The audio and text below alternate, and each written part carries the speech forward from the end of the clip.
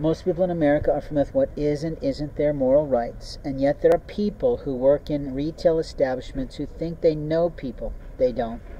They don't have the right to monitor what you're doing on your cell phone, in your banking, or in your emails, or in your Twitter accounts, or in your social media accounts, in your Facebook, or in your YouTube channels. They just don't. The liars of America think they have rights more than you. They won't understand the truth until it happens to them, and we have proof that these children are not doing their jobs, that they're playing around in their free time, their break time, and they're playing on behalf of police to violate privacy rights, to purposely commit sexual harassment, sex-based hate crimes, molestation, mutilation of genitalia, and rape. And openly, they're going to call it a redistribution of someone's body parts, as if a person's body belongs to a community of strangers.